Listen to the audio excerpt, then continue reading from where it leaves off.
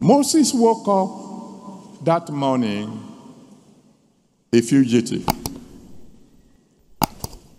Before the day was over, according to Exodus chapter 7 verse 1, Exodus 7 verse 1, he has become a god to Pharaoh.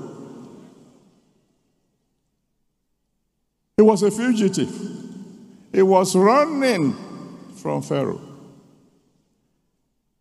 That's the situation when he woke up in the morning. By the time he went to bed, he has become a terror to the one who has been terrorizing him. From now on, when the enemy see you coming, they will run.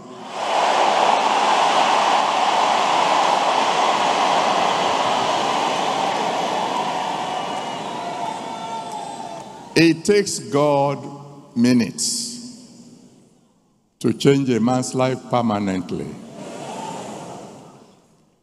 I can still remember something that happened early in 1981.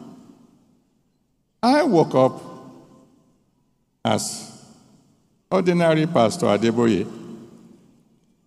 But then there was a service like this.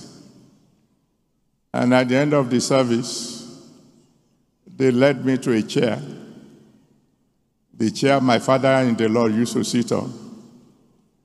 And now, sir, you are our general overseer, this is your chair.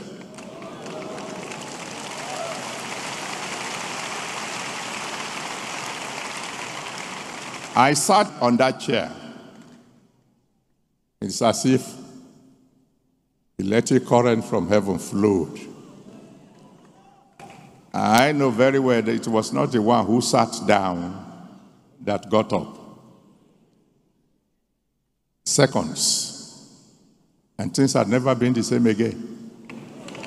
From now on, things will never be the same again in your life.